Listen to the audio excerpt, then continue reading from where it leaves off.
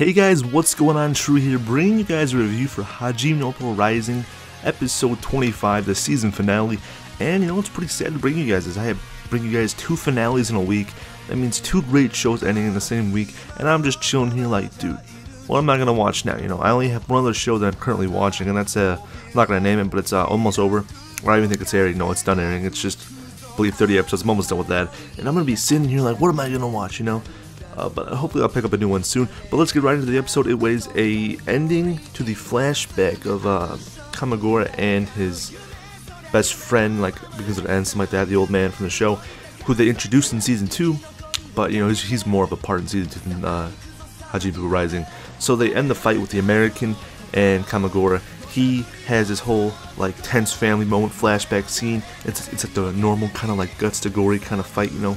He does everything. He breaks both his hands when he's fighting him. He smashes both his fists into the American sides.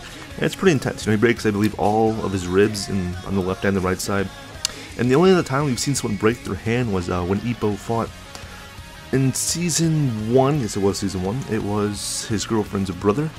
I can't say his name right now. I'm drawing a blank, but you guys, pretty sure I know what you're talking about if you guys have seen it. He broke his fist on his elbow. So I know because of the K. So that was pretty intense as well, but this guy broke both his fists, and I believe that is why Kamagura cannot no longer box in his older state. He was finished from that, and then he went on to starting his gym, you know, the Kamagura gym that I believe he made in a different town, so that just came out. And then at the end he was talking to, I believe it's Yuki-san or Yuri-san, whatever, and he told her that he's going to start a gym, and he's going to have a seed like the sunflowers used to like, and which is basically referring to Ippo as a person that he trained from the ground up, and he's gonna have him win a world title. Now I know he's not all like trying to force him to do that. This is just him doing it on his own, and you know, eventually he's gonna do it. At first I thought he was talking about Takamura, but then Takamura illustrated that he was gonna be a champion either way. You know, he was just that good of a prodigy.